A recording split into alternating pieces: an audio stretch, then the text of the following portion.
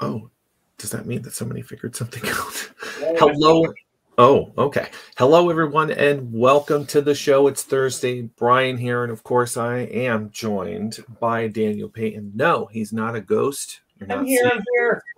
He's there somewhere. Trying to get our guest on tonight. So we're going to be playing around with that for a little while. But welcome. People are starting to pour in. Sorry about last week. We didn't have a guest last week. Other people were busy doing other things, so we skipped it. So, yes, did I get slack for it? Yep, I did. But that's all right. Mark Allen, hello. Welcome. My Aunt Valerie is here. Hello, welcome. I'm going to start putting some people's comments on there. Hello, Mark, hello. Nice to see ya. Nice to see everyone. They're slowly coming on. Don't adjust your screens because he's there. He's just off to the side. So he's on an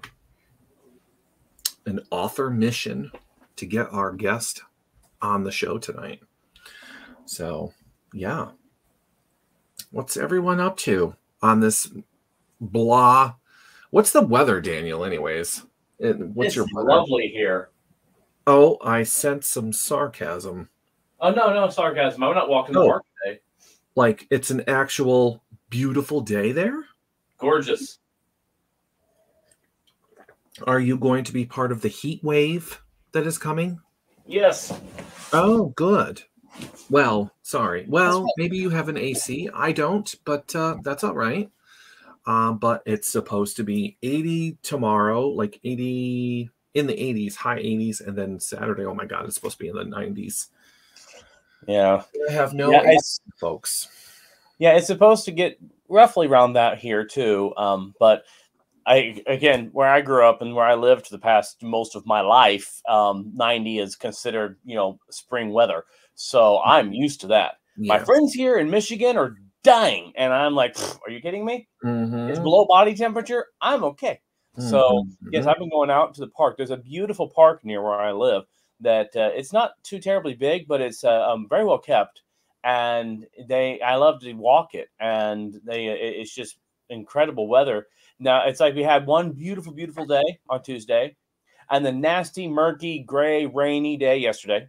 And then a beautiful sunny day today, and tomorrow it's supposed to be rainy. It's like I can't make up his mind. It's just gonna just pick every other day to be nice and every other day to be nasty. So, yeah, today was a high of I think around 60 or something, but it was rainy today. But the day before we've had rainy days, and then we had really nice warm days. Everything is blooming. Everything is turning green. Everything is coming to life. It's fantastic to see. So I'm happy that warmer weather is here, but it's tricking us. It's showing you a glimpse of what could be down the road a couple of months, heat wise. Because come on, 80 and 90, and then you're just going to go back down to 60, 70. Oh boy. So I guess 2 days worth I can deal with it. Yeah. No, as I said, I'm used to this to the point that even after several years living here, I still walk outside and it's in the mid 70s and the flowers are just blooming in areas. And my brain goes, oh, look, it's late March. It's early April. Like, no, it's May. Mm-hmm. But I'm used to a more southern feel. So when I walk outside and it's that temperature and it's that, the flowers are just now blooming, the tulips are just coming up. That's early April. That's where I'm from. Now that's already gone past. It's now normally 90. And so I hear it's like this feels right to me for this time of year. But I live with it. And yeah, Mark lives actually a little further north than I do. And so he's Michigan. Yep.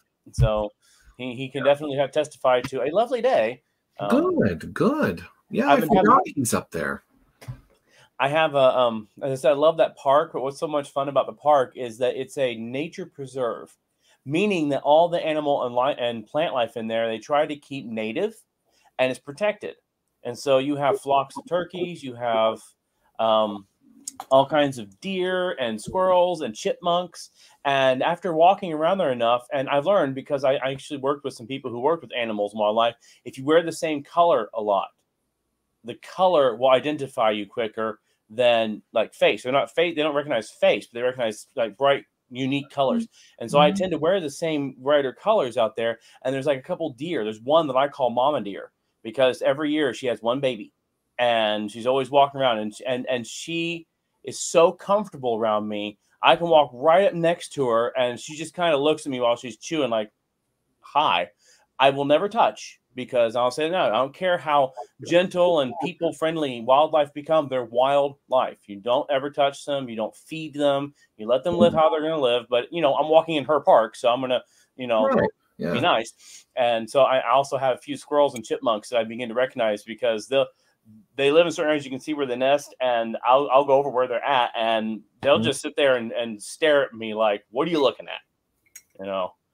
Looks like our guest found the way to get on. So I had faith. Yay! I'm like, Technology can be a beast. I know all about that. I mean, I will let her know that, you're the first guest that this has ever happened to. So you win the prize. You win a prize. But I had faith. I knew that she was going to figure it out. I knew it. So now I can be happy now. But anyways, we'll bring our guest. Our guest is Melinda Snodgrass. She's going to be on tonight. And as you read the bio back there that we posted, beyond her extensive list of current published works and all, she has written for Star Trek: The Next Generation, and which is a big. If it's a big deal, come on, it's a big deal to me. I love Star Trek. Big Trekkie. Both of us are big Trekkies, right here. Big Trekkies. So, there's more. I just don't have it all. You have more out than I do. Yeah, I've got a poster or whatever that is. Wait, that's a puzzle, right? This is a puzzle picture. Okay, I remember. The Eagle Moss Starship. I'm a Trekkie. Have been since. Well, I think for my next show, I think we're gonna compare in one show and see what you have back there, because I'm not sure, and I have my stuff. We're gonna see. We'll have a nerd war. Yeah, that's fine with me. You said that you had, before we bring her on. I'm glad that she's here. You said you had some news. Yes. Okay. I just finished. I have news, so I want to share my news with you, but I want your news first. All right. Okay. I just finished Motor City Comic Con, which was a massively successful event. I had a wonderful time, met a lot of people, and I had some encouraging experiences there. Being a relatively unknown author, growing in my attempt to become a bigger name, it was really encouraging. I had people come to my booth here, which was a little artist alley booth, which is not exactly mainstream in these Comic Cons. I had people come to this just to meet me, and the thing is, they found my books what I call organically. They found them just out there in stores or on Amazon, and then liked my work and wanted to meet me, which I love. Now, I'm a salesperson, and you guys, you can imagine, I like to talk. So when people come, and now I can pitch my books with the best of them, and so I get a lot of great new readers by coming in. They'll say, "Tell me about your books." I'm pretty good at that. So I love those readers. I love people who found me because I advertised myself, but having someone who found my work first and then came to meet me was just so encouraging. And after that, the big news for me is that I'm going to be in Rocky Top Game Con at the end of this month. And then I just got signed up for Capital City Con in the middle of July for Lansing, Michigan, which is a Comic Con in our state's capital. Then I'm going to be at I'll be at Smoky Mountain Fan Fest in the end of July. I'm going to be at a Fanboy, Knoxville, Tennessee, at the very beginning of August, which is literally right next to each other. Then I'm actually going to finally get to go to Dragon Con. I'm going to be part of the Bard's Tower, which is Alexi Vandenberg's special tower for authors, and he's giving me a little space in a corner so I can be there and sit amongst the giants and have fun. So I'm going to be there, and then I'm going to finish up the year. After that, I'm going to be in Toledo for a book fest, and then at the end of November, I should be in Indianapolis for another Fanboy Comic Con. So this year, my schedule is packed. I see that. My big news is Dragon Con. I have tried for 5 years to get into Dragon Con, and it's always really hard because you apply and you hope. And this time, I failed my application again, but Alexi didn't. And when I talked to him, he's like, I got room for you. So I'm there. And I'm finally get to be part of that. So my big news is I'm running like a madman. It's my big news because it's going to be a lot. And between all that, I have 3 different friends having weddings. And one of them I'm the usher at. So it's just going to be a crazy, crazy summer. But I think it's going to be fun. So, well, yeah, absolutely. Dragon Con, like, hello. I've never been there, and I want to go. But everyone says, don't do it. Don't let it be your first one because you need to be the smaller one. If you can make it to in the middle of July to Capital City Con here in Lansing, that'd be a good one. I mean, everybody knows I'm going on vacation. Yeah, I've pushed my vacation, so I'm going in July. So I'm driving to North Carolina. I'm going through Pennsylvania. I'm going to Hershey World to see the museum. I don't care about the park because I'm not running any rides. I don't. I'm there for the candy and the tour and some merchandise. That's what I want. I want a Reese's hoodie or sweatshirt or something. I don't care what it is. And then we're going to keep going after that. So I'm going to the outlets. I'm going to eat at Wendy's. Listen, I got it all down. And then I'm just going to keep going. But I'm making the extra trip when I get down there, the 4.5-hour drive over to Tennessee. I'm going to Tennessee, folks. Watch out. I'm going to Dollywood. Awesome. Man, I wish I was there with you. Just for the day now. I've never been there either. But I'm also making the trip 12 minutes down the road to the Titanic Museum. Yep. Because I'm a Titanic fan, freak. I love it. So yeah. Why couldn't you be like in Tennessee like during that time? So I'm gonna be there. Like I leave the 6th. I get down there probably on the 7th or something. I'm going to Tennessee on the 8th, that Friday. I'll be down there and taking the drive, but I would have to drive all the way back. And then I have to go to South Carolina. 8th of July. Yeah. That's the first day of the Capital City Con. Is it really? Yep. We're literally states apart. But one of these days we're gonna meet in a Comic-Con. But you're gonna love. I will make it. I will meet you in person. Don't you worry. We've been friends for oh my God, Dan. I've known you for as long as I've been doing the podcast. Period, or this online thing. What 7 years? 6-7 years now. Yep. That's how I met you. Right? Yep. Rosetta Russell, a friend of mine. But anyways, yeah. So, and then I'm going to make the way back through. I'm not stopping at Gettysburg, though. I'm skipping it this time. Well, ladies and gentlemen, if you've read The Winter Wizard Chronicles, you know what will likely happen if Brian ends up in Tennessee. Because that's where all the crap started, was Brian in Tennessee, and it only got weirder after that. So, everybody get ready. Yeah. Get ready. But I'm going to Tennessee, y'all, so be careful. Yep. So, all right. Well, that's my news. Well, there's more news afterwards, but we can talk after because we have a podcast to talk about because I have news about your podcast, by the way. So, yes. Good. Okay. I will apologize. I haven't had a new episode for my bookcast.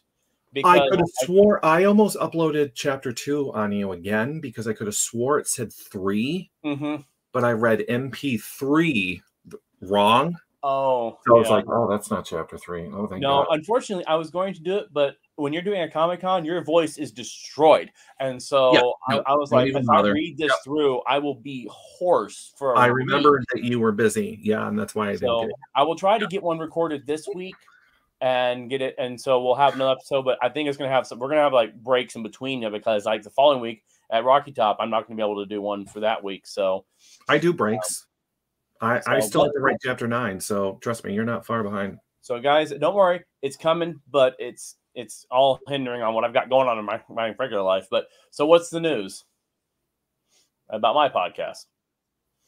Oh, well, it'll soon hopefully be available on, well, right now it's on Google Podcasts, so you can listen to it on Google Podcast. The other one was iHeartRadio, Spotify, and I need information for you for Apple, but it's also going to be hopefully on Kindle, Amazon.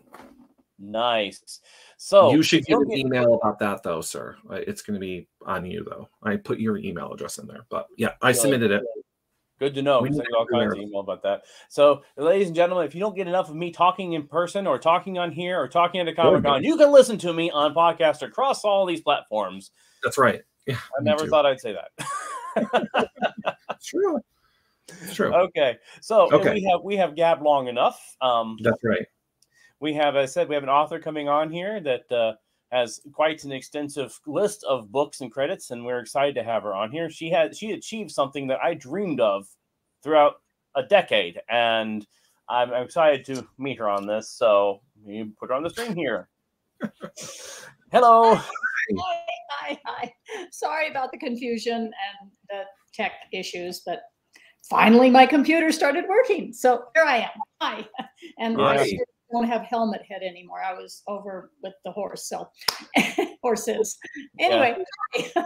Gentlemen. Hi.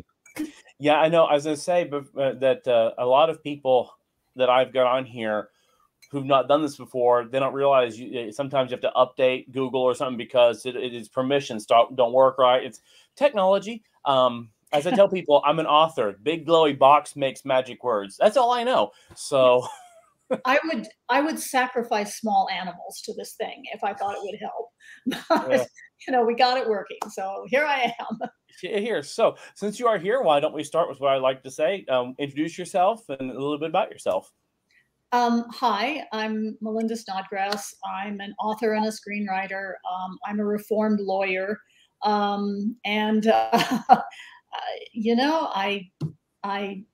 grew up adoring science fiction. And when I decided to quit being a lawyer and become a writer, I knew I was going to write. I mean, I was going to write science fiction. That was what I wanted to do. Even though I worked on Star Trek, Star Wars is my thing. I love Star Wars.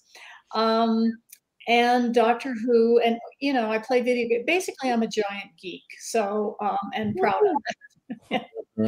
So that's, we'll start there. I have horses. I ride dressage. I studied opera in Vienna, Austria. I had a little hard time figuring out what I wanted to be and I grew up until I found writing, which is the thing I most love in the world. So,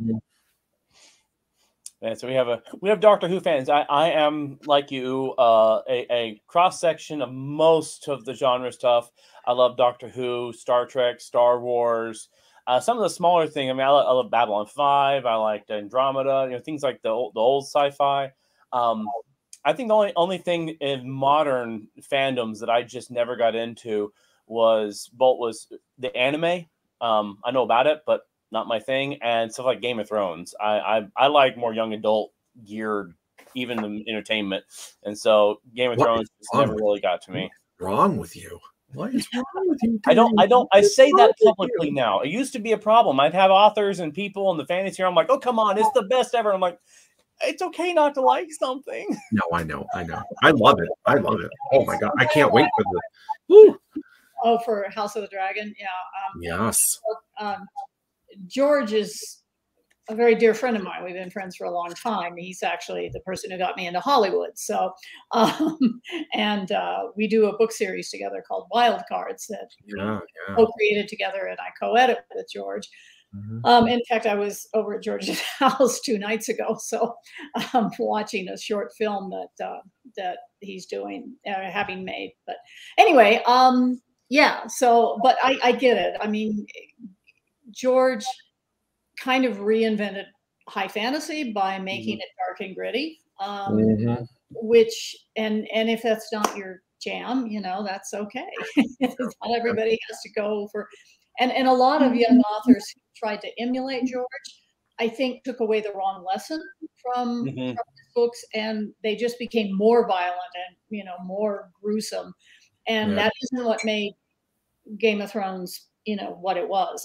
Yes, that was part of it, but I think it was just the wrong lesson to take away. I really do. Yeah, I agree. I won't discredit what he's done. at all. I will never talk down about what he says. It's like people want me. I'll go on author panels and small Comic Cons, and I'll talk about fantasy and sci-fi in general, writing particularly, and I'll have that snotty person get up there and try to get me to bash Twilight because the vampire fiction was ruined because of this spark. And they're going up, and I'm like, stop right there. We're not here to take other authors and tear them to pieces. That's not why I'm standing up here. If you want to do that, go somewhere else. So I appreciate anybody who has the gall to write, publish, and get out there. So many people walk up to me at Comic Cons going, oh, yes, I'm a writer. I'm working on a book. I'm like, and my first words are, how long have you been working on it? Like 20 years. I'm like, 10 or 12 years. Yeah. I mean, I respect the difficulty, but finish it. Yeah. That's the key to this business. You know, it really is the ability to actually start and finish. I mean, you know, I'm an architect. I outline everything. I don't start a project unless I know the ending. Because if I don't know the ending, it's going to be, you know, mass confusion. And partly, you know, I did that anyway. And then once I went to Hollywood and learned how to break a story or a script in the Hollywood style, I became even more, you know, devoted to that particular skill. Because I get up in the morning, I come in, I look at my outline, I know exactly the scene I have to write or scenes, you know, depending on it. And it just, then it's a job, which it has to be because that's how I make my living, you know? Yep. I mean, and that's something I learned actually. I've watched several lectures with Brandon Sanderson, and how I've always written, but what he talked about was that what plantser, that mix between plotting and pantser. But I have to, like you, ever since I was writing, I had to know the end. And I had people who would actually say, oh, no, you don't. I'm like, but no, I do. Yeah, if I don't know where the characters are going to end up, it's like I don't know how to write their story. But I can't sit down and write every detail. And I know people who plot to an outline that the outline itself is as intricate as a massive equation. And I'm like, that I can't do. I have to let the characters take me on their journey. But if they start to rabbit hole this direction, I'm going to shove them back towards the plot because I've already know where they're supposed to be. So that's me. No, Hollywood, you do have to have every. I mean, you know, you can't obviously do that for a novel. I don't put every scene in. I put in what I call the tentpole scenes, the big important scenes that are going to get me to that conclusion that I know I'm looking for. When I'm doing a screenplay, when I'm in a writer's room on a TV show, we lay out every single scene, you know, each act, every scene, everything has to be there. I mean, for one thing, because they start sort of pre-production off of that initial outline and to have some idea of, oh yeah, we're going to have to go find this location, or, you know, so they have to have some idea before the script is even written. It helps your staff, your crew, to do the things they need to do. So. I have a question.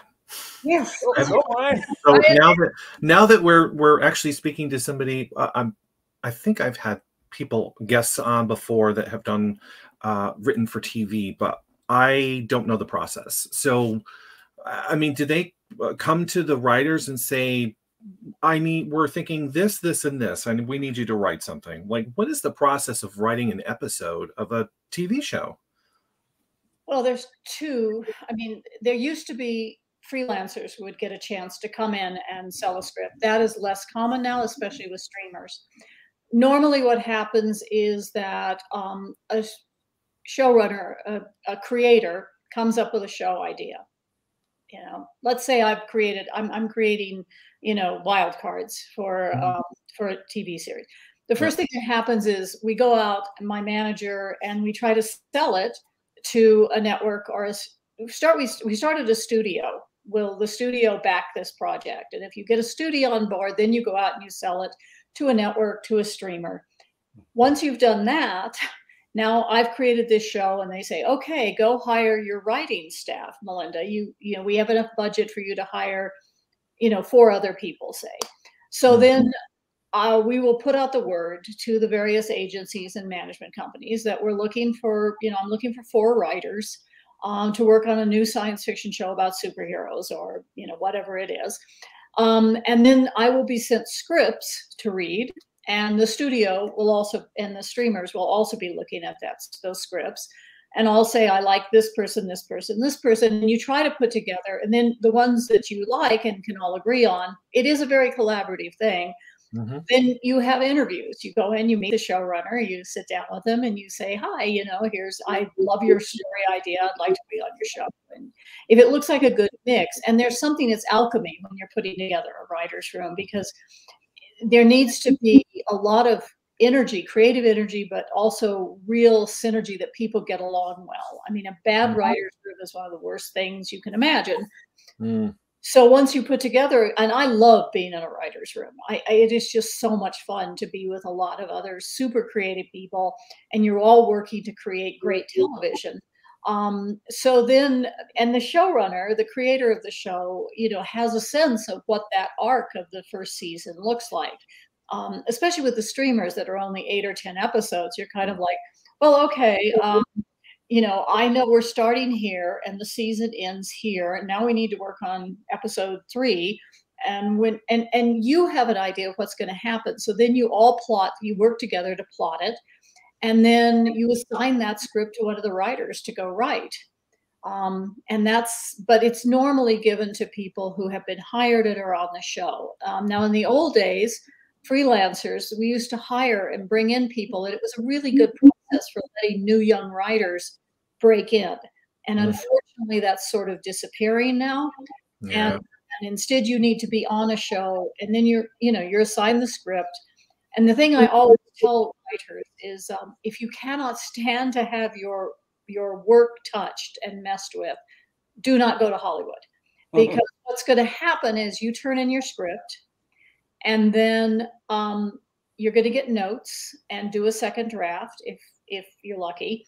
And then normally the showrunner is going to take that script and rewrite it, do a polish on it, because they created the show.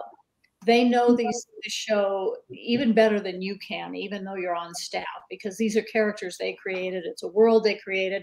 Hi, Loki just came to join us. The Siamese, yes. And so, that's you are going to be rewritten. Now, I've been very fortunate. I've only been rewritten once in my entire career, which was nice. Crap. But typical author with a cat. But it's just something that if you can't tolerate that, then you want to be a novelist. You don't want to try to go to Hollywood, because and the notes, I mean, even after the script comes in, you're going to get notes from the studio, you're going to get notes from the streamer, you're going to get notes from the actors, you're going to get notes from the director. Everybody has an opinion. And it's, working in that collaborative setting is very, very different from, getting to sit and say, okay, I'm writing a book, and it's all mine. Absolutely. Yeah. But and the other thing I tell people is, if you really, really want to do this, you need to move to Los Angeles. I mean, that's sort of the sad fact. Now, we have a lot of film work here in New Mexico, and I'm actually developing a couple of TV series that will shoot in New Mexico. We hope that we'll get them set up. But it's because I have a career. I mean, if I were trying to start out now, the first thing I'd do is, without any credentials, I would move to Los Angeles. So, right. Yeah. Makes sense. Yeah. Yeah, well, one of the things you said, something there that I actually tried to get across to some authors recently, and that was that a lot of authors, especially unpublished authors, are under the impression that if they don't self-publish, if they try to find a traditional publisher, small or large, that their book, all the content will be rewritten by the publisher. And I hear that all the time. Like, it's my book. I don't want them changing my book. I'm like, they'll edit it. What are you talking about? And I've heard that for years. Like, oh, they're going to make me do this with the characters. They won't let me do that. And I'm like, no. No. Now, I can assure you they won't. The only ones I know of that I've ever heard anybody say that were people who work with Star Trek and Star Wars stuff in the publishing. And the company says, we want a story about Kenobi and this, and you write the story. Yeah, it's like a screenplay. It's like a studio. They're going to sit there. They are a studio. They're going to sit there and go, okay, that's good, but we needed him to do this. But that makes sense. But if you're writing, it's your book. Yeah, they might edit it, and their editor will make suggestions like, maybe you shouldn't have her wearing pink all the way through, something like that. Maybe, but not like what they think. And I think there's a lot of people who go indie, and it's fine to self-publish. I'm not going to bash that at all. I did that. I have several actually out. But I think if that's your reason, you're misunderstanding publishing. Yeah. And a good editor, I mean, only makes your work better. I mean, yes. One of my Carolingian books, I had a big subplot running through it, and the editor said, you know, this is really slowing down the book, and I think you need to pull it out and save it as a short story or some other thing. And I did, and the book streamlined. It became much better book. So no, editors are your friend. They're not trying to make it.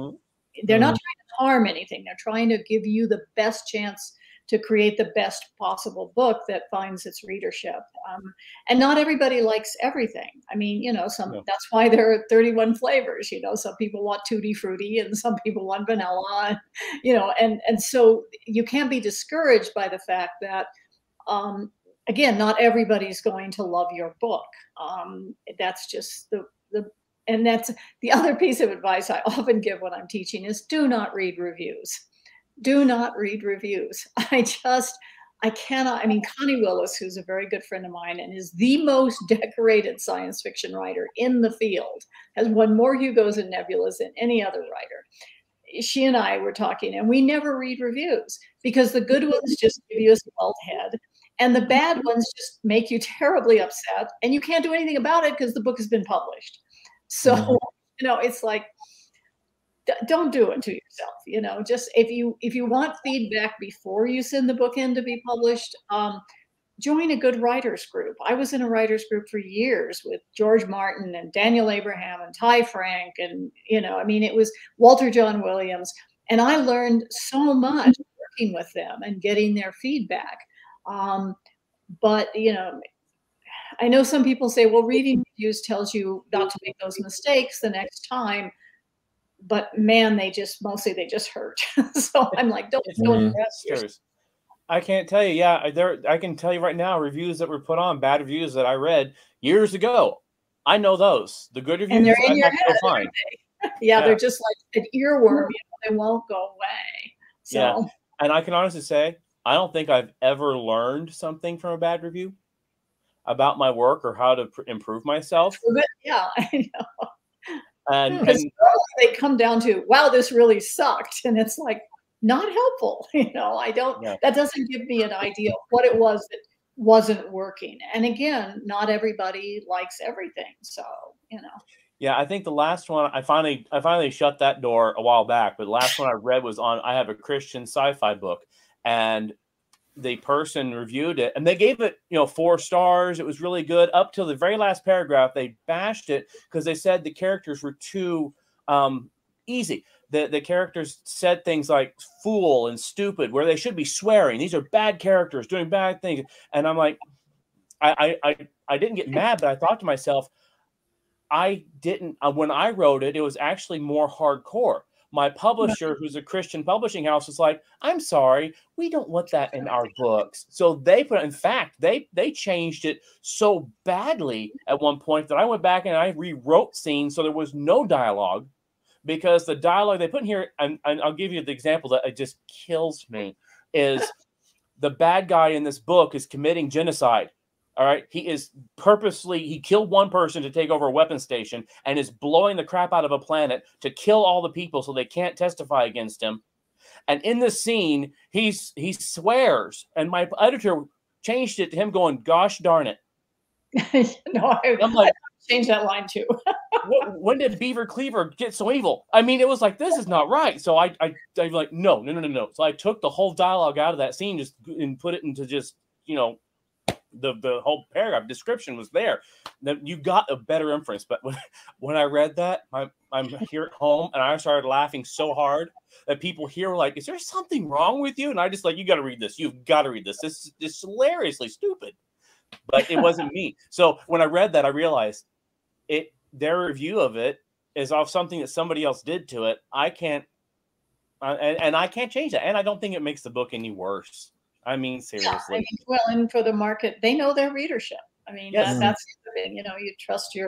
You trust your publisher. And hi, you're driving me. Yeah, hi. Yeah. You- Hi, Loki. I've always wanted a Siamese cat. I went onto your website, so you know I obviously have an inkling of who's coming onto the show. So I saw all the pictures, and then I clicked your Facebook, and so I know Horses. Loki and the horse, and my Yandu, who's a little angel compared to this thing. yeah. I've always wanted one. Yeah. So you have written a lot of books, a Mhm. lot, and the wild card. I mean, that's just mass. It just keeps going, right? Yeah, I know. It does. I mean, it's 28 books Yeah. published, 3 more in the pipeline. I've done a graphic novel that God alone knows if it will ever see the light of day because I can't get the artist. We can't get the artist to finish the damn. Oh, And it's driving me crazy because I loved I finally got to write a graphic novel, and Lynn Wein, who created Swamp Thing and Wolverine, and Lynn was a dear friend, and so I was able to go to Lynn and go, help me out here. I need to talk to you. So I read a bunch of his work and talked with him, and unfortunately it's sitting there frozen. So I hope someday it'll see the light of day. But yeah, George and I have been doing this way more years than I want to mention, and we are developing wild cards for Peacock. Hopefully it will go and become a TV series. Yeah. But it's Hollywood, so until the check clears, I don't believe anything about Hollywood. But that's my life. That's my superhero stuff. I co-edit with George, and I've written for most of the books that we've done. And it's fun. I mean, it's a shared world anthology, so it's kind of like being in a writer's room at much slower pace and arm's length, because we get to use other writers' characters, and they get to use my characters, and so we exchange pages, so we make sure the dialogue feels like Paul Cornell and I write his character pretty well, but because I'm not British, I always send everything to Paul and go, okay, is this good for Abigail? Is this how Abigail? And they do the same for my characters. So it's very collaborative. It's a ton of fun. What else? I have a big space opera series. Yes. So this is book 1. It's called The High Ground. And you meet these characters at 18. And when I finish the final book is done. It's going to be coming out probably in September. They'll be in their 50s. And this is book 4. And you can, oops, there we go. There's the camera. And you can see that my wonderful artist is aging them up beautifully. And it's kind of fun to do something where you follow people, from sort of foolish teenagers to, battered adults who've been through a lot of difficult times. And it's at its heart, it's a story of it's a love story, but it's also about a society in crisis, because I used to be a lawyer, so I'm very interested in issues of law, economics, rather than just space battles. I mean, there are space battles, and then the other series that I do is comes out of the fact I used to be a lawyer. It's called the White Fang Law series. And this is book 1. It's called This Case is Going to Kill Me. And it's actually sort of based on a case when I was still in a law firm that I had wills and trust. And I'm working on a 4th book in that one. And then I have another series that we're reissuing, but it's not out yet. So we're hoping that, hopefully that'll start coming out soon, called the Carolingian series, which is about the war between science and rationality and superstition and religion and magic. And I come down on the side of science and rationality. Book 1 in that series, Lucifer's War, should be out hopefully soon. And that's same artist. I have this fantastic artist who's doing all the book covers for me, and I just I love her work. And I may need her info. Oh, she's a Hugo award-winning artist, and she lives in New Mexico. New Mexico is sort of this weird little place where these authors and people in the arts and get out of that. Say hi. Say hi to everybody. Oh my goodness, look at those blue eyes. Yeah, get Oh, out. So that's my other part of my life. There's the screenwriter part of my life, and then there's the book writer part of my life. And honest to gosh, going to Hollywood made me a much better writer of prose than I was before. I have to recommend it because it makes you focus on what really matters and carrying the story forward. I was watching an interview with, and I can't remember her name off the top of my head. She does the voice for Lisa Simpson on The Simpsons, and I can't think of her name. That she was talking about how she got the role, and that when she got it, she was trying to get on stage. She wanted to be more serious. She wanted to be a true actress, not just voice work. And she started by thinking, well, this is a paycheck. Right. And then after a while, she said, but I learned so much. I would not have traded money for all the education I've got doing this and growth. And I thought about that, about being authors, because I took a job writing for an online game, and I had the same idea. I'm getting in this because authors don't exactly make a lot of money, especially if you're unknown like me. And so that was a great paycheck. But since I started working on that, it has educated me on writing so much. And I love it. And it's hard, but I love it. So, no, you learn everything you do becomes something that you're bringing back to your work. I mean, every life experience, every bit of education, and I don't know about you, but if I'm in a coffee shop or a restaurant, although COVID has made that harder, I'm constantly eavesdropping. If you hear some interesting conversation, you just know you're going to put that in a book. That's going in a script. Oh yeah, authors are terrible. We're terrible about that. I love people watching for book writing. You can find some interesting characters out there and interesting stories. Just don't always advertise that's what you're doing, because either they're going to get upset with you or they're going to try and tell you their story like they want you to write their memoir. No, been there, not doing that. So I do want to ask, because being a Trekkie, I read that background that you started. That was where you started in screenwriting. Was your submission for Next Gen? Yeah. So, what was that like? It was an amazing experience. I mean, I grew up on original Trek as a little kid, and so it was to stand on a soundstage and hear actors say your line, your dialogue. It's an overwhelming experience. It's also really scary because you realize that they've spent thousands and thousands of dollars to build the sets and to do all this. And you're like, my God, I hope this is good enough to justify all the money that has been now spent on this. I have to be honest, Trek was a difficult show. It had a lot of turnover, and, there've been a lot of, I know I was interviewed by Bill Shatner for Chaos on the Bridge, because it's not unknown that behind the scenes it was sort of mass craziness. But the work we did, I think overall, we did good work. I wish that, excuse me, I have cat hair all over me for some unknown reason. But I wish that Gene hadn't been quite so concerned about his legacy and had allowed us to build more drama between the characters rather than having to always import drama from outside. But he had become so concerned about how his people were perfect and the Federation was perfect. And as a result, it meant that it was very hard to find drama, which is why The Measure of a Man worked out to be something where there was actually intrinsic drama between the characters that didn't have to be imported from, we have to deal with this war, or we have to deal with these other problems.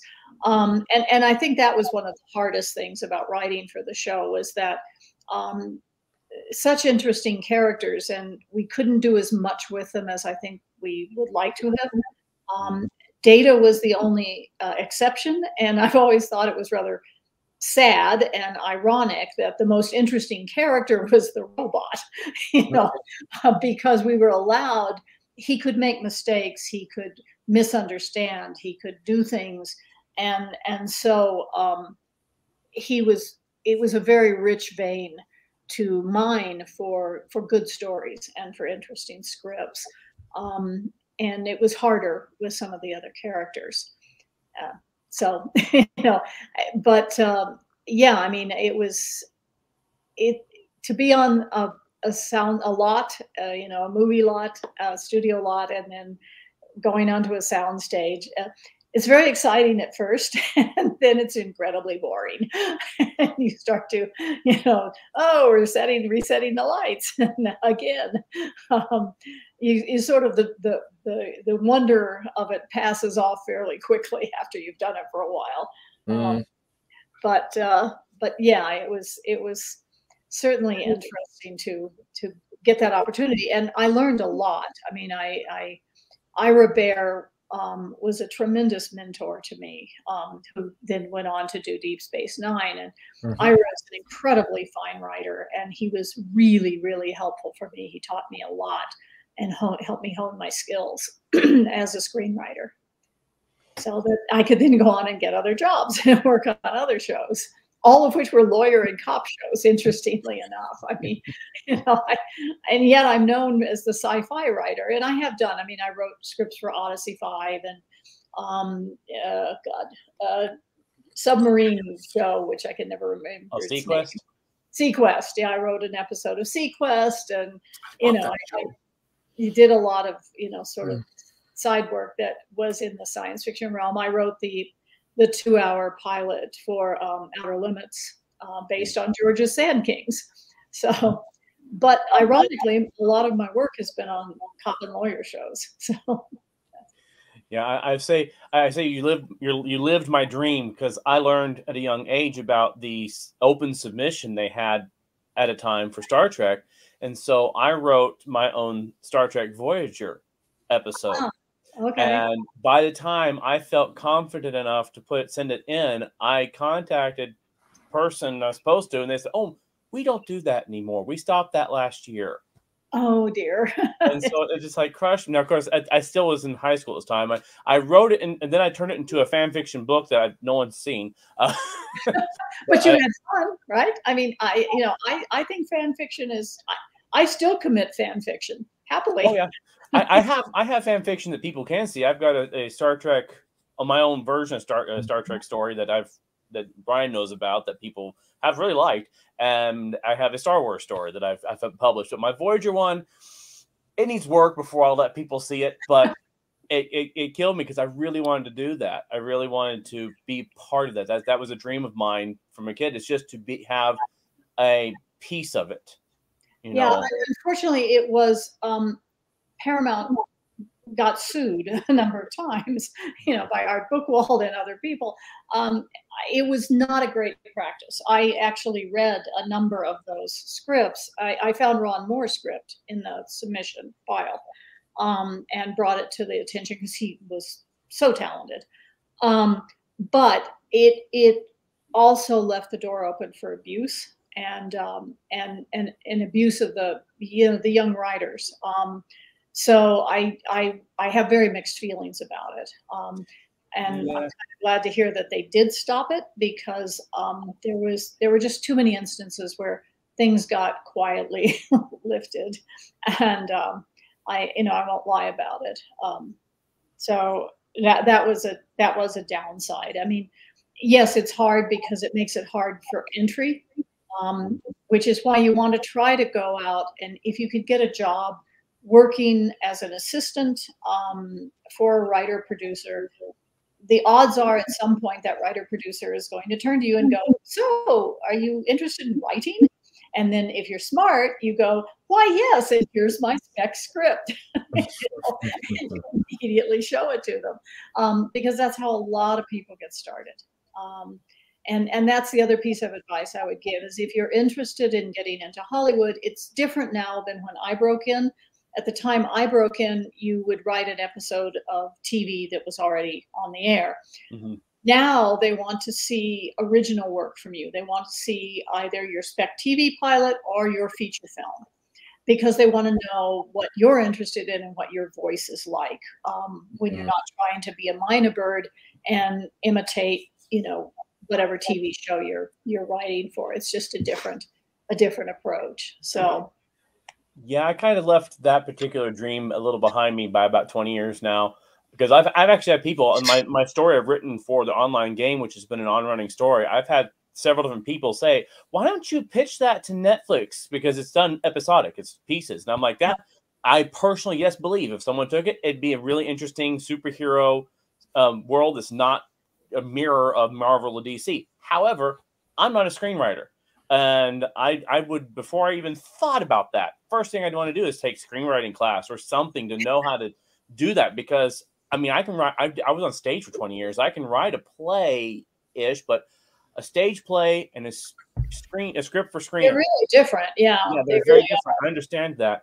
But we do have Mark Allen Bizantz asked the question. He said, thanks for the story of Measure of a Man. Because I can say that too. It was a really good episode. But was Data your favorite character to focus on, since you also wrote Pen Pals? Yes. Yes. Data was far and away the character I wanted to write about most of the time, because he could have flaws and you could do something with him. And you could put him in difficult situations that he would have to parse and cope with. So yeah, I loved writing Data. And I did a third Data script called The Ensigns of Command, which is the only time I've been rewritten. And if anybody's interested, my version of the script is up on my website under writings, along with my Mass Effect fan fiction, because I was so angry about the end of that game. I wrote my own ending to Mass Effect. But anyway, both of those things are there. But yes, I loved writing. And Brent was wonderful. I mean, he was wonderful to write for, just grabbed with both hands anything you gave him to work with, and just took off running with it. So, yeah, I loved writing Data. Yeah, I was going to say that in that for my superhero stories, when I have to take people's characters that they played the game, if they win certain things, their character gets either a mention or part of the story. Fun. And that's a load of fun.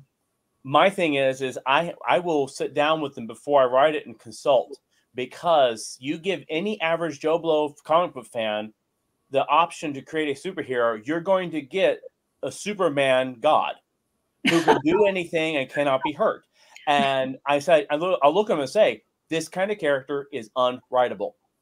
Right. Yeah. If they can solve every problem ever, there is no problem that I can create that makes the story interesting. So I will take their character and I'll say, okay, we're going to water their character down into a manageable character, but I want to work with them and say, okay, where do you want your character to be that still is your character, but can work in a real story world? Right. So I can see what you're saying. Writing for Star Trek, I can see what, especially in the Roddenberry years of Next Gen. I loved Star Trek, I still do, but as Roddenberry tried to do with the Next Gen, he overcompensated with his morality issues and all, to the point that yes, the Federation was too perfect. Yeah, it just, perfect people are boring, and perfect societies, utopias are boring. And yeah, I mean, if CBS were to come to me tomorrow and say, what would you create if you were going to create a new Star Trek show? What would it be? And I would go, I would want to do the story about all the hairy mutts of the people living in the cracks, all the people who are like just trying to make a buck, and they're like, and their attitude is, oh my God, it's the Federation. Oh my God, it's Starfleet. Oh shoot. Hi, we're trying, we're just trying to make a buck. And here they are coming in, bigfooting us and messing up our con. And I would want to focus on those people, where all the starships are like, oh no, not them. I just think it would be a lot of fun. Or do the kids at Starfleet Command, but make them kids. I mean, make them actually be, 18 and stupid and hormonal and do all the things. It would be, would be fun. But they're not going to, so I'll just continue to, create other things and do other shows and write other books. That's what I've actually talked at length at a convention about Star Trek, about why my favorite series was Deep Space Nine, because in my opinion there was more well-rounded developing characters, not developed but developing characters. You start the show with a captain who has already got a hole in him. Right. He's not perfect, and he's working through that, and he struggles with it. And in fact, he begins the show by resigning and takes it back. And and that right there, even as a kid who loved writing, I looked at this and I said, this show has options. The characters are not perfect. I mean, Bashir seemed perfect, but he wasn't. Jadzia seemed perfect, but she wasn't, and it came out. Whereas it wasn't as strong in other series. And I think that's one reason why I love DS9 particularly, was that. Well, like I said, Ira is a great writer, and yes, a very good showrunner. I have to make a confession, which when I said Trek was difficult, it was indeed difficult. And as my friend Ricky Manning says, Star Trek with the S and the T in PTSD. So I've actually never watched any other Star Trek shows. I can't. I have this sort of strange, it's like PTSD. So I have, and I love Christopher Pike. I mean, in some ways, it's breaking my heart about Strange New Worlds, because somebody asked me once at a panel, Star Trek thing, they were interviewing me. They said, if you had to, which captain would you want to serve under? And I went, Christopher Pike. And they were all like, what? Why? And I said, well, he could make Spock smile. And he was clearly such a fantastic commander that Spock would risk his career to go and bring him to that Thalos, whatever that planet was. Yeah. He must have been incredible. And so PTSD. Okay. Mark asked the question, who has been your favorite Doctor Who companion? Oh, companion. Oh, gosh. That's a hard one. That is a hard one. That is a really hard one. What does that mean? I don't watch the show. Does that mean the person the doctor carries brings around traveler? Okay. That has adventures with him. Ooh. Gotcha. Okay. I have mine, but she's not actually a companion. But go. What's yours? Well, I love Sarah Jane. I really did, because she was a very self-assured woman. And then, would I say Rose? I don't know. God, that's really hard. I mean, help me out here, Doctor Who fan writer. I'm trying to remember. Is it Bill? Bill was under the Capaldi. Capaldi. Yeah, Bill was under Capaldi. Bill was good. I liked her. Bill was good. I liked Bill. Was good. That was a really interesting. But I would say Sarah Jane and probably Bill. Yeah, and they're both very Bill Potts. They're both very strong. And what I liked about both those characters is that they started and continued with the ability to take Doctor Who by the arm and go no, and pull him out of what he's doing, whereas other ones followed him into it. But I have to say, for me, and she's actually not technically a companion, but one it feels is River Song. Oh God, well, River is. I mean, but yeah, she's not a companion. I mean, I know. I love her. I loved her. Her character inspired me to write another character, because I loved that character so much that I created someone similar to her for a fantasy book. But it was just that personality, that presence, that irreverence. Every time she showed up and went, "Hello, sweetie," I was like, "Yes." I know I loved her, but I guess I just didn't. I don't consider her a companion so much as a contemporary. She stood shoulder. I mean, she could match him moment for moment. And of course, I mean, again, he's not a companion, but I loved Captain Jack. I mean, I love him. So, Donna was good. On watching Doctor Who, I just, things have been kind of COVID world, and things have been crazy, and I'm behind a little bit on my watching. I need to finish getting caught up. So, I'd say, and Mark says here, he liked Ace and Donna. Donna was the companion that was. Oh yeah, Donna. Yeah, not she in was. intelligence, but in drive. I did like Donna. I liked the character of Donna because of her comedy. She was strong, but she was hilarious. But that was because the actress was first and foremost an established, well-known comedian. Yeah, a comedian, and she. In fact, that's why she got back on Doctor Who, because the fans were like, "We love her," and they brought her back for that. And her first episode. Huh? Are you talking about Catherine Tate? Yes, Catherine Tate. I love her. I love her. Yeah. Oh my absolutely. gosh. The first episode in which she is actually joins the Doctor, where she's searching for him, the scene between them talking to each other through the windows is bar none one of my favorite scenes in the entire series, because it's so stupid funny. Yeah, no, it was that's it. I mean, and you know, again, it's alchemy, you know, who you cast and how those two actors, you know, will mesh, and some work better than others, you know. It's alchemy. So I respect the writing for Doctor Who for the most part. It as a series, it amazed me at how well he was able to, the writers were able to weave and intertwine the stories back and forth so much, and yet keep it all connected in such a way that you don't feel like you're lost. Yeah, you always kind of, I mean, you know, I just, yeah, I love the Doctor. I mean, I discovered it suddenly when it was in reruns on PBS with Tom Baker. But you know, for me, I guess my Doctor is this is awful. I'm blanking. My brain is. I'm running through all the Doctor Who's. David Tennant. David Tennant.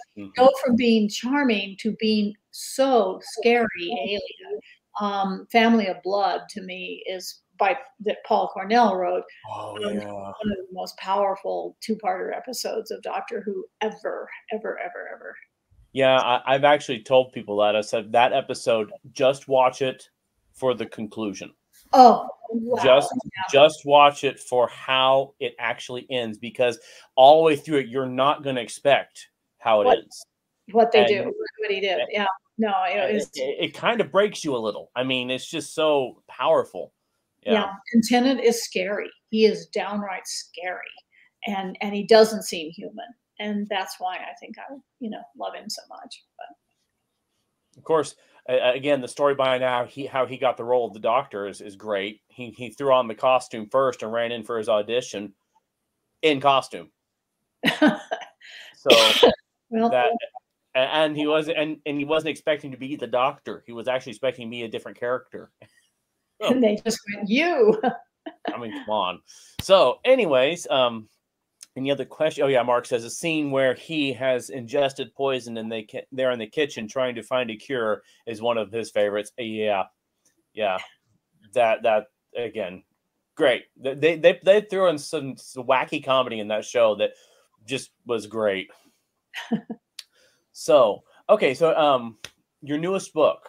So what is your newest book? Currency of War. That's the most recent new book that's out right now. It's book 4 in the series, book 5, which concludes it, because I always end a series. I hate unfinished series. Will be out, like I said, probably September. It's called Thucydides' Trap. And it concludes, I mean, I'm trying to come up with the next, I mean, when you create a universe this big, you're like, I gotta keep writing in it because I created this incredible universe. But I'll probably jump ahead a few years and pick up with maybe the next generation, or maybe, you know, I'm noodling with it. But I've got other books I'm writing, and I'm writing a couple of screenplays right now and developing some shows for television. So I'm kind of busy. Yeah. Back of my head right now. So, but yeah, if anybody is interested, I mean, I love to answer questions and to try to be a mentor, because I had a lot of great mentors. I had Victor Milan, I had George Martin, I had my bosses on Star Trek. So, you know, come find me on Facebook, or send me an email through my website, or and you know, we'll chat.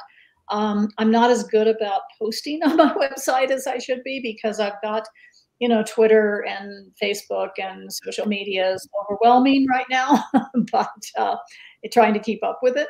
I admire you for doing a podcast. And I mean, I'm like, God, how would I even add that in?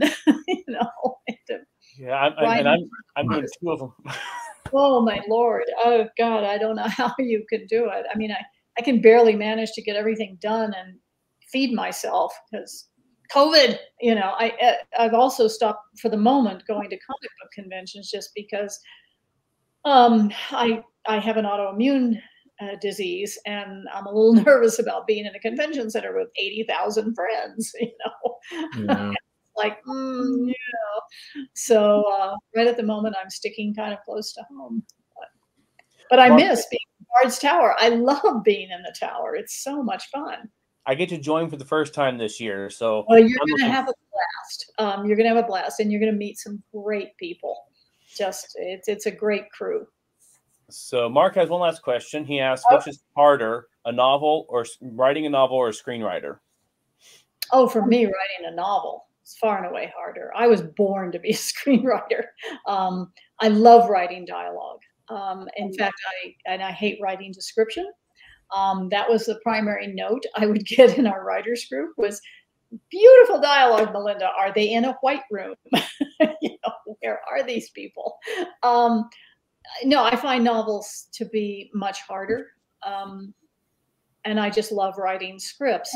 But bottom line, I love writing. I mean, I get twitchy if there's a day when I don't get to write. I find it fun. I mean, I've never understood this attitude that some writers have about, I like to have written, but I don't like to write. And I'm like, really? I love to write. I love those moments where the right word comes or that sentence. Ooh, that's good. I've got it. You never stop getting better and you never stop learning. And that's what's so remarkable about this career. Yep. Well, thank you for being here tonight. Thank you. Been very enlightening. It worked out. We got it figured out. I now know how to use StreamYard, which I've never used StreamYard before. So now I have a new app that I can actually use. So yeah, I love StreamYard. We've been using it for a very long time. I find it very easy. So I have put the link for your books for Amazon, and there are other places as well. I'm going to put your links for your website. And of course, oh God, I've been saying it all day and now I just drew a blank. Prince of Cats, literary publications. Yep. Okay. Thank you. Yes. You can get it there as well. So. Yes. You can go directly to Prince of Cats and he will send you one of these beautiful books and they are, my God, Beautiful. They are really nice. So, well, thank you, gentlemen. I had a lovely time. You guys take care, stay safe, have fun, enjoy. Thanks for coming on. Here. Next week, I don't have a guest slated at the moment. I'm off again to another convention, so I don't know what the show is going to look like next week, but we will see what we have. But if you're in the Knoxville area, and you want to go to Rocky Top Game Con, contact me. They gave me a whole bundle of free passes to hand out. So if you are in that area, let me know, and I will give you a pass. And you can come to the convention. It's a smaller convention. It's not a big one. And the celebrities there are mostly artists and people like me. So, but it's a fun thing to do. And if you want to go, let me know. And after that, it won't be till July that I'm in my next event, which is going to be in Lansing, Michigan. So one of these days, Brian and I will be in the same room, and you will all be confused. And almost as much as we'll be confused. Yeah. So. If that day ever comes, I will make sure that we somehow do some sort of show right then and there that day. So yeah. Okay. So don't forget about both of our podcasts as well. Besides this, you can find us on all of those platforms that I mentioned earlier. Hi. Oh, you're up here, huh? All the pets are joining us today. Yeah. So Joshua of Egypt, chapters 1 and 2 are there. So people want to take a listen. Spreaker, you name it, any platform, it's on, and we're adding more platforms. You have mine as well, Fear on the High Seas. Listen to it. I'm already up to chapter 8. I got to start writing chapter 9. I'm almost done. And then I need to move on to my next series. Yeah, it's getting good. We have lots of stuff. And Heroes Rising fans are on here. Lots of stuff's happening in the game. The patrol that's currently running, you want to finish it because we have something big coming in that. And then, of course, the beginning of June is our birthday for the game. 3rd year in operation. And we have a bunch of great stuff planned. So just stay ready. And we'll have fun with that. So I will say good night, everybody. And thank you for watching. Bye, everyone. So thank you for being here. And hope to see you next time we're on. Yes.